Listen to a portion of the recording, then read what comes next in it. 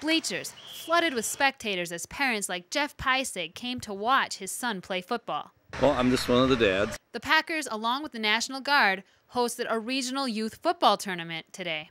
This really does teach you how to throw the ball, how to score when you have to with the pass, and then also how to defend it well.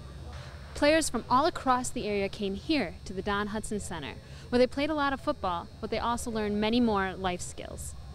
One of the things I want to touch on today was character and leadership. Former Packers offensive lineman Bill Ferrario kicked off the event with a pep talk to get the athletes thinking. It's not just football, it's not just on the field.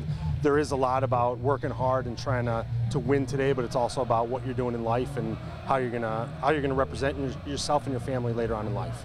Ferrario explains many of the skills used in football can be used in life after the game ends.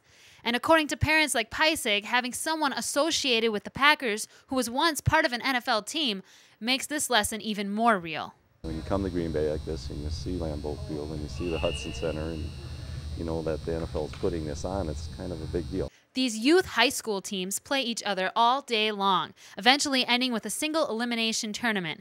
The winner of tonight's game will go on to the NFL's National 7-on-7 tournament in Indianapolis. In Green Bay, Raquel Amell, NBC 26.